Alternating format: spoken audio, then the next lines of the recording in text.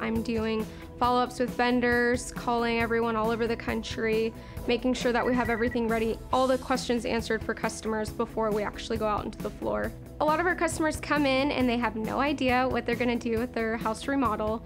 So a lot of times it's really just giving them options and informing them of what's out there, since our showrooms do have so much. And then from there, you help them make selections, everything from faucets to mirrors to lighting to appliances. A lot of our customers now are do-it-yourselfers or house remodelers. A lot of times we're there to help them get through the whole project. We're answering questions on where is my product or what product do I use?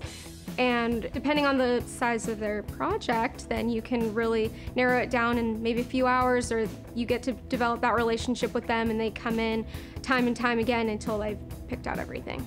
We take a big problem and try to make it seem not as big and help our customers and each other. I think we have a relaxing culture, but we all work hard and that's what makes it work.